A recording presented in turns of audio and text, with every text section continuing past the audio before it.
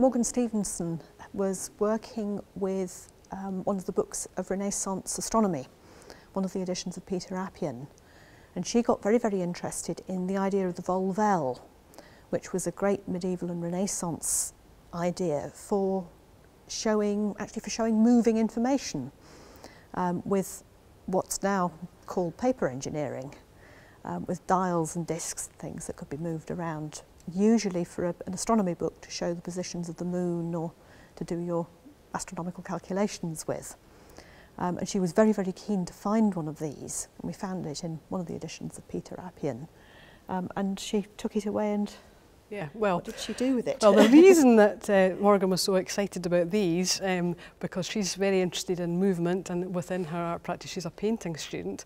So within her art practice and within her life, she's actually a very keen and professional Highland dancer. And so she has all of that movement within her, in what she does. So she wanted to express lots of the movements of Highland dance within that format.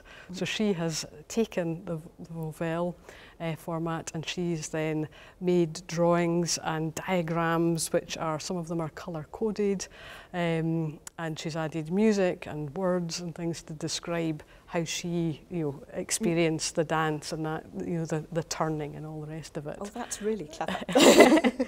So it's a really exciting and interesting kind of, from these kind of astronomical, huge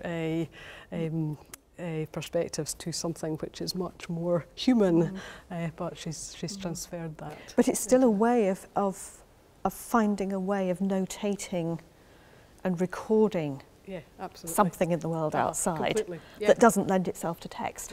Yes, completely. Hundreds of years.